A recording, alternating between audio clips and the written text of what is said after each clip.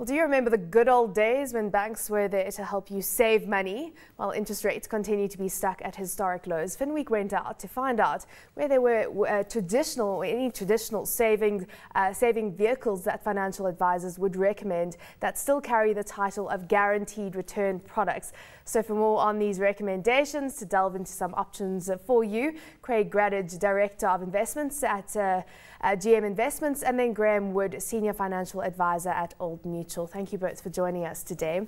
As always, let's start off with this topic because I suppose it is topical this week, given the fact that we saw rates yesterday being kept on hold at 5%. What it reminds us is how low rates are, and it's tough to beat inflation these days. Sure. I mean, I think we were having a discussion off air, is that, you know, inflation numbers came out this week, and I think it's 5.9%. And you think, okay, 5.9% doesn't sound that extreme. It's at the upper end of the inflation band that the Reserve Bank's been promoting.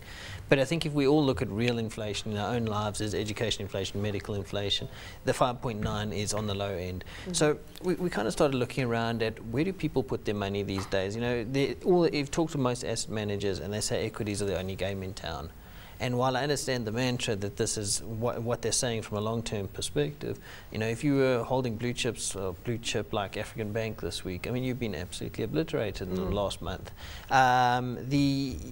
So what we went out, we said, are there ways, innovative ways that people could find products where, you know, in the good old days you had a money market where you could stick some money away, you kind of generated nice interest, at least you beat inflation. It doesn't happen anymore. So we kind of started looking around and seeing, where do you put money? Are there some things that you can do that can be quite innovative that'll guarantee that in 12 months' time you should have more money than you had before? Mm-hmm. And it was quite fun to put together. So there we go. I mean, it's to start off with you, Graham. I mean, what are your thoughts right now on the investment horizon that Mark has put on the table 1 year? Well, I mean, the markets are high. I mean, the JSE is at a record level, at hit record levels about 40 times last year. When is it going to stop? Is it going to correct? Not sure. Markets are looking good around the world. Interest rates are low. So equity, as far as I'm concerned, is a more attractive destination than money market that is delivering a return that's less than inflation. So your money is not retaining its purchasing power. That said, even on a 1 year basis right now, given the fact that we know our market in South Africa, although we've had a bit of a shaky week, up and down, but overall we are teetering around record highs. Look, if you're a 1 year investor, you shouldn't be taking too great a risk anyway. You have to be realistic. If you're going into property and shares, you should be giving it a longer term time horizon. If you are needing the money within the year, you've got to lean on the side of caution. So yeah, there I would say that if it was my money and I was needing within a year, I would be taking the view of more money markets, but accepting that I'm not going to be getting impressive growth. Yeah, I mean, it's tough to put your money into a money market fund knowing that you're actually going to have less money in terms of real purchasing power in 1 year's time. So how do you deal with that fact? Yeah, that's a challenge. I mean, 12 months is not an investment horizon in our opinion. You know, you're just saving. Investment, you have to look at a minimum of 3 years, 5 years, and the longer the better, because then you can take on more investment risk, which converts to return over time. So on a 12-month view, your options are really limited, as Graham mentioned.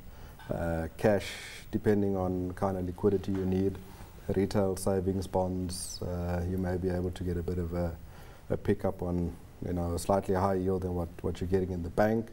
Or you could take a small bet on a conservatively managed real return fund, which has a risk benchmark of protecting your money on a 12-month basis, which then at least gives you the opportunity or the potential of getting higher returns. So funds like that have delivered about anywhere between 10 and 15% over the last year. But there's a very strong risk downside objective as well. So that could perhaps be the best place if you're comfortable with making no return over the year. But these moderately conservative funds are employing equity, and equity has had a good run, bar resources. So, I mean, if you look at the defensive stable funds, they've been delivering real returns of 6 to 8% in some instances, and they talk about a time horizon of 12 months seeking a real return of 4%. But we are in good economic times at the moment in terms of what equity's been delivering.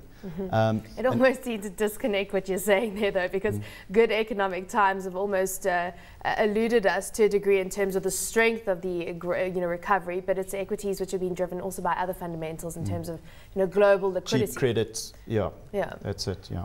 But if you look at those funds over rolling one-year periods, during the height of the financial crisis, many of these funds gave you a positive return. So despite very bad markets, many of them did achieve the objective. The stable defensives we're talking about. The stable defensives, whether they're low, stable fund or absolute return fund or real return fund. Some gave you a negative return, but some did manage to protect your capital. I think this is where I start to get a little bit cynical. I know that, we've had some discussions around it, the way a lot of these funds are marketed or created. You have absolute return, you have balanced defense. They get all these fancy titles that essentially imply they're going to protect your capital. How do you, as a financial advisor, how do you kind of weigh up and look at these products that are kind of, that in theory are offering you a defensive portfolio that's supposed to at least protect your capital on a rolling 12-month?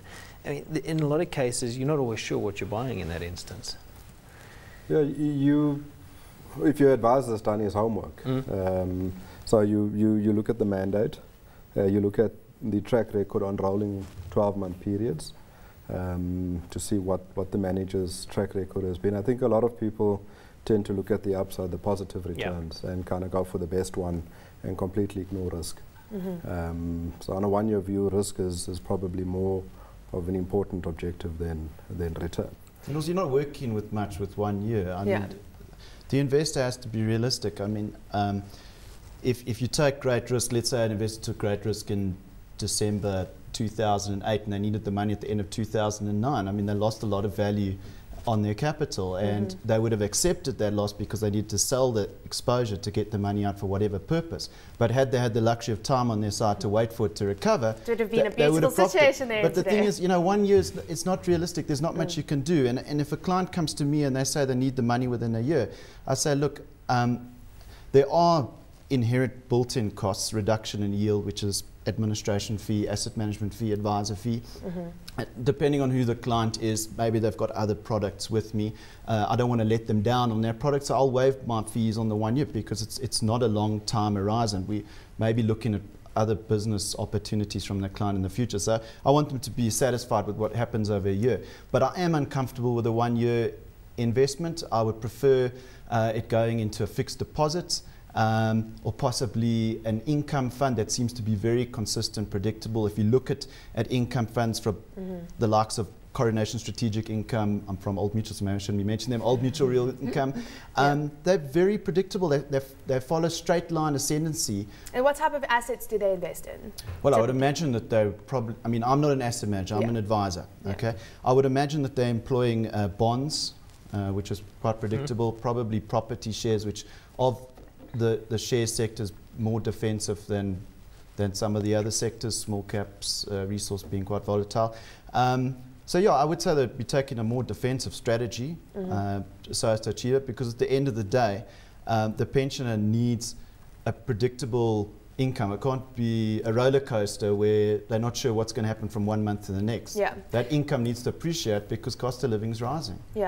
You mentioned a very important aspect of things to look at this point in time, and that's risk, and that people tend to ignore that when you're looking at funds. So how do you then build that into your into your assessment criteria when you're looking at certain funds? I mean, do you look at funds that have had least volatile? Do you look at funds that have lost the least amount of money? I mean, what are the key criteria you look at when it comes to risk?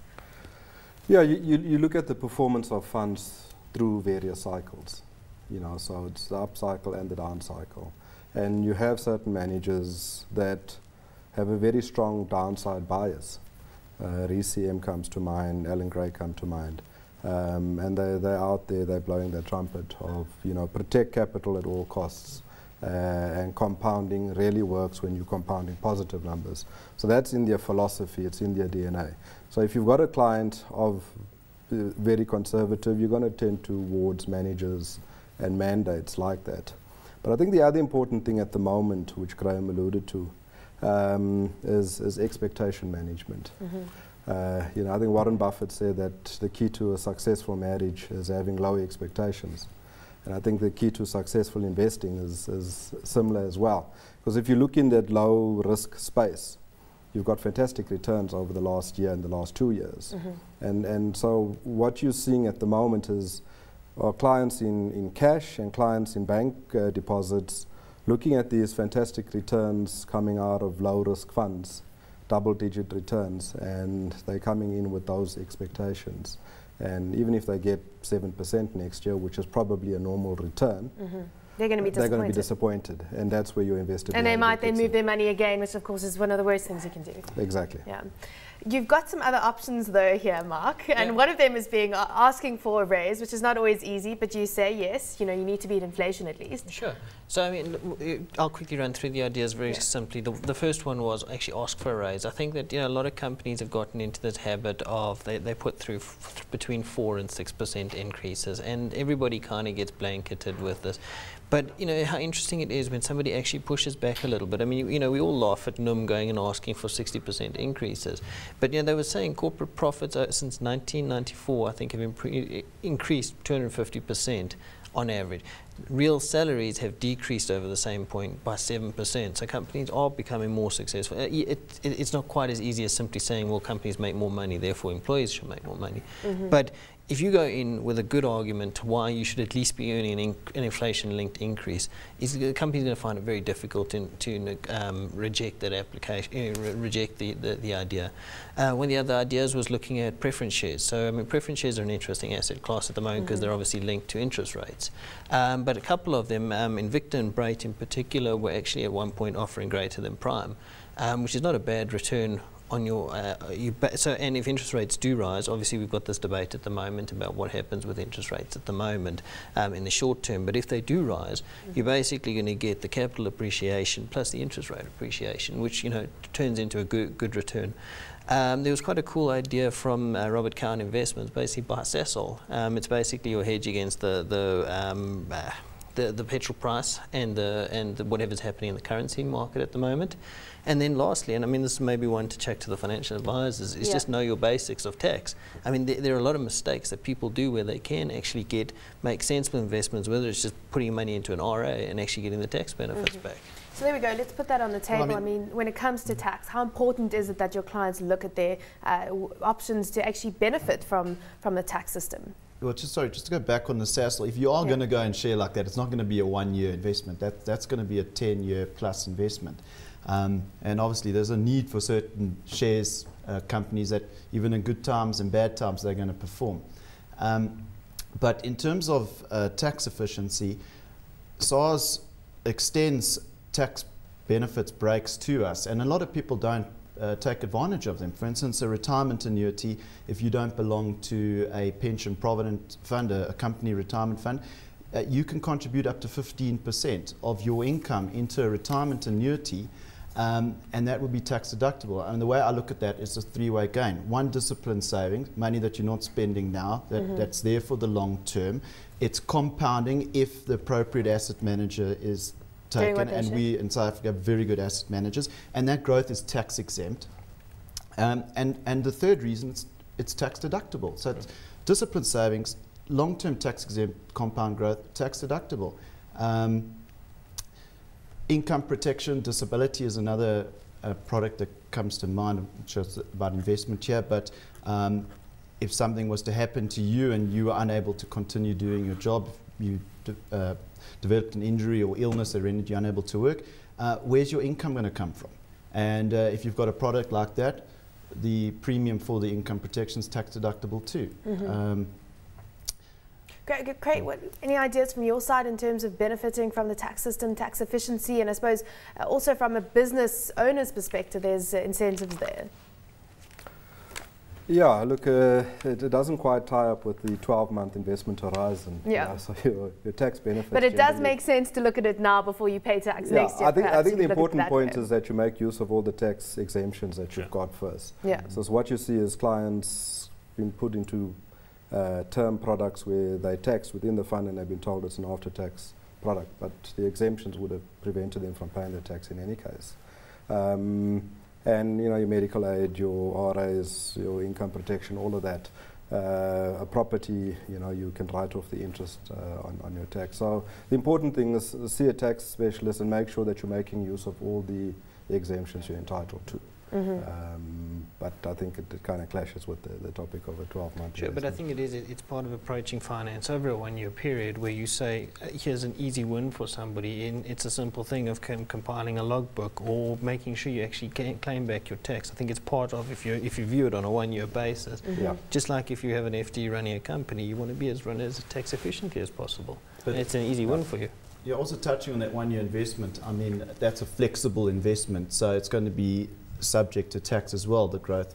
And if you under the age of 65, your interest exemption is 23,800 Rand per annum. So any interest over and above that will form part of your taxable income. So then maybe it's good to get into an absolute return fund or a defensive stable fund that is talking towards a 12-month rolling period of stability, but also striving to deliver a real return, because then it's not all going to be a money market bonds. There will be some equity there, and obviously the dividend growth from the equity is subject to 15% dividend withholding tax, which is paid over by the financial services provider. So it could be more tax efficient as well, just to be more than just money market, but it depends on the expectations, because if you've got a nervous investor who's calling you at 11 o'clock at night, does happen because I see red marks on the TV and bad news, it's not good for their health to be worrying about what's happening from each day. They're going to make bad decisions. Then I'll just go money market, fixed deposit. But if the person understands and they're not going to be greedy, then an absolute return fund that's maybe looking at a 12-month rolling period. But a lot of them actually look at 3-year periods would be more tax efficient.